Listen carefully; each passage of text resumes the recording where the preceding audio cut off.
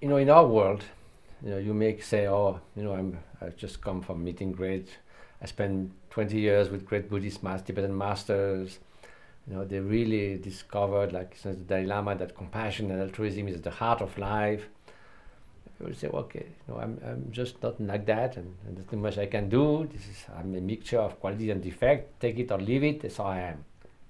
So it's very important to show the possibility of change, of cultivating altruistic behavior and motivation, just like we cultivate another skill, like to play a music instrument or learn how to solve mathematical equations. So can you cultivate those qualities?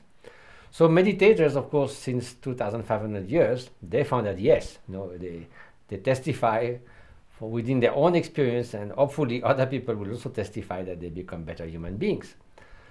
But now, first of all, it's linked with a particular tradition, in that case, personal case Buddhism.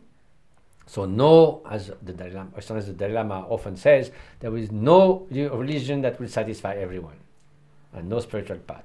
So we need something that is more universal, more basic, linked with our basic human nature. So we all have a mind. We deal with our mind from morning till evening, and the mind can be our best friend or worst enemy. Meditation is about cultivating different states of mind, becoming more aware of what's going on in your mind, positive emotion, negative emotion, using antidotes and so forth. But still, that's part of the practitioner. Now, in our world, we need also the dialogue and the collaboration with modern science is indispensable if you want to present a secular way that can be used in schools, in education, in jails, in the workplace, in enterprise and company and so forth. Otherwise, people will always say it's this kind of exotic stuff, good for you if you do it. You can do yoga, meditation, but that's not relevant to society at large. So I think that the last 25 years or so, there's been increasing levels of cooperation and collaboration, research collaboration between contemplatives and neuroscientists, psychologists, social workers, and so forth, is a tremendous contribution to society. First of all, it clearly shown that as neuroscience has discovered itself over the last 30 years, that the brain was thought initially to be, when you are adult brain, it cannot change anymore. It's so complex that any change would make a huge mess. Now that has been shown to be completely false. The concept of neuroplasticity shows that no, the moment you are exposed to something new, whether it's juggling or playing chess or meditating on compassion, you start right then, within a few hours, to induce a change in your brain. It can be functional change, more rapid connection between different areas, more connectivity, more traffic on certain neurons.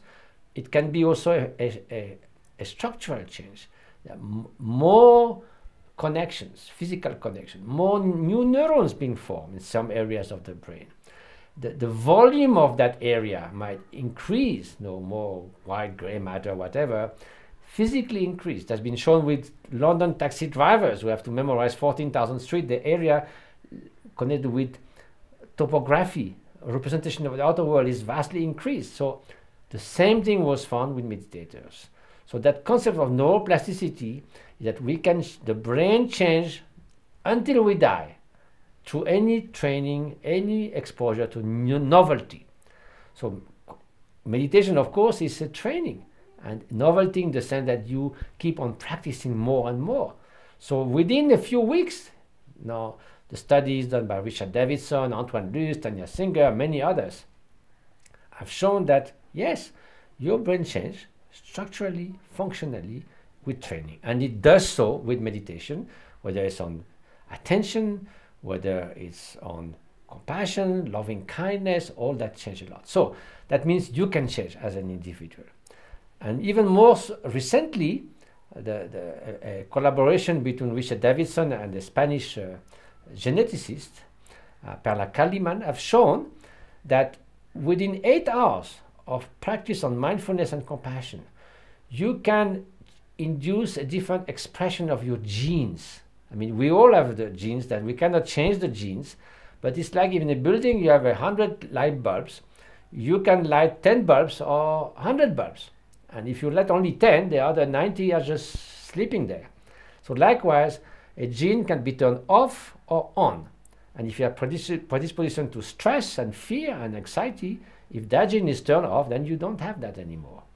So it is a very wonderful avenue of research. A new huge field in genetics is the expression of genes, because even you have the genes that you get from your parents is like a blueprint, but what you do with that blueprint, that's called epigenetics. So you see, by changing the brain, you also change the physiology, all the hormones and the stress reaction and so forth, the health. Hundreds of studies now have shown that mindfulness-based cognitive therapy or stress reduction has a huge clinical implication.